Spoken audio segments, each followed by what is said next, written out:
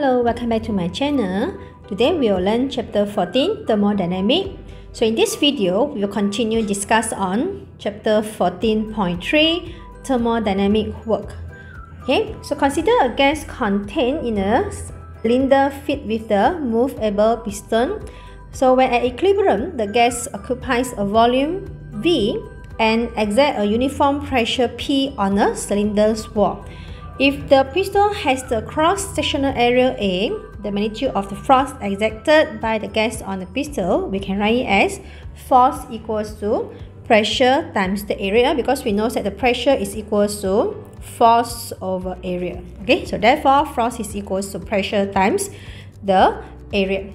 Okay, by Newton's third law, the magnitude of the force exerted by the piston is also the same. Okay, so if you refer back to here, when work done, okay, when we say work done, still remember the equation for work done equals to F S cos theta, okay, where F is the forces and S is the displacement. Okay, so if we substitute F, okay, just now we already found that P is equals to force over area, so force is equals to pressure times area. So we substitute force equals to pressure times area. So therefore, area and the displacement actually equals to the changing of the volume as the x is changing. Finally, for work done, our equation will equals to P times V final minus V initial. Okay, so this is the general equation for work done. Okay, on the graph PV graph, the work done is represented by the area and the graph. Okay, so our work done is actually equals to area under PV graph. Okay, so if let's say you want to find, okay, let's say you want to find work done P versus V. Okay, so area under graph is actually our work done. Okay, so next let us go to, there are three types of work done. Okay, for thermodynamic processes, the first one is isochloric process. Okay, so from isochloric process, note that isochloric temperature is constant. Okay, so from the equations of the state of the ideal gas, PV equals to nRT. Okay, so from the equation just now, we can substitute P equals to nRT over volume. Okay, and after that, we will get work done is equals to nRT ln V2 over V1. Okay, so this is the first equation for isothermal. Okay, next one, we also can write as work done equals to nRT ln P initial over P final. Okay, so since it obeys Boyle's law where P1 V1 equals to P2 V2. Okay, so this is the second equation that we can use to find the work done for isothermal. Okay, it depends on what the information you have, whether you have the volume or you have the pressure. Okay, so remember it's V2 minus V1, and for pressure is P1 over P2. The next one is isobaric. Isobaric is the work done in which the change of the volume from V1 to V2, because we know that isobaric P is constant. Okay, P constant, or there's no changing of the pressure. So since P is constant, so we can write our work done is equals to P times V final minus V initial. Okay, so this is the equation for isobaric. Okay, last, isochloric or isovolumetric. So since isovolumetric or isochloric, meaning that the volume is remain unchanged or there's no changing of V. Okay, so when there's no changing of V, meaning that our work done will equals to 0, meaning that there's no expansion, there's no compression, V equals to 0. So when V equals to 0, work done will also equals to 0. Okay. Exercise 3. The volume of 1.5 mole of an ideal gas at the temperature of 20 degrees Celsius expand isothermally from 3 exponent negative 3 meter cube to 18 exponent negative 3 meter cube. Determine the work done. Okay, so the word isothermal, okay, we know that isothermal, if you want to find work done, we have two equations.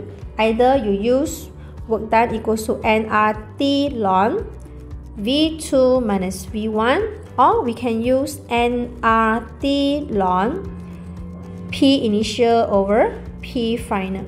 Okay, so depends on what are the informations you have. Okay, so since the questions already gave us this is V1 and it expanded become 18 exponent negative 3, so this is V2, so we will use the first equation. Okay, so we substitute work done for isothermal is equals to nRT ln V2 over V1. N is the mole 1.5, R is constant 8.31, temperature is 20 degrees Celsius. Okay, so 20 degrees Celsius we must convert into Kelvin. So 20 plus 273.15 ln V2. V2 is 18 exponent negative 3. V1 is 3 exponent negative 3. Okay, so the answer that we will get for the work done is equal to 6547.3 joule. Next, we go to question number 2. Question number 2. Certain volume of helium gas, the mass is 2.4 gram, is heated so that its temperature increased from the ice point to the steam point. Okay, so meaning that the temperature is from 0 degrees Celsius to 100 degrees Celsius. It expands at a constant pressure, meaning that it's isobaric, while the temperature increases. Okay, assumes that the gas behave like ideal gas. Determine the work done by the gas when the steam point is reached. Okay, so this is the case where pressure is constant, is isobaric case. This is an ideal. Since this is an isobaric case, therefore our work done is equal to P constant times the change of the volume. Okay, but here we don't have pressure and we also don't have the volume. Okay, but the question mentioned it is behave like an ideal gas, so we know that PV equals to nRT. Okay, so we can substitute nRT into the equations where the work done is equal to nR times change of the temperature. Okay, so N is the mole where we have the mass is 2.4 gram and the molar mass is 4 gram per mole. Okay, so gram and gram later we can cancel out. R is constant value and the change of the temperature. Okay, so we take final minus initial. Okay, so our answer we will get. So the answer that we will get is equals to 498.6 joule. Okay, so some students may ask me, do we need to change the temperature into Kelvin? Okay, so actually if you want to change into Kelvin, you will also get the same answer because 100 plus 273 become 373.15 minus 273.15. Okay, so the changes of the temperature also you will get 100.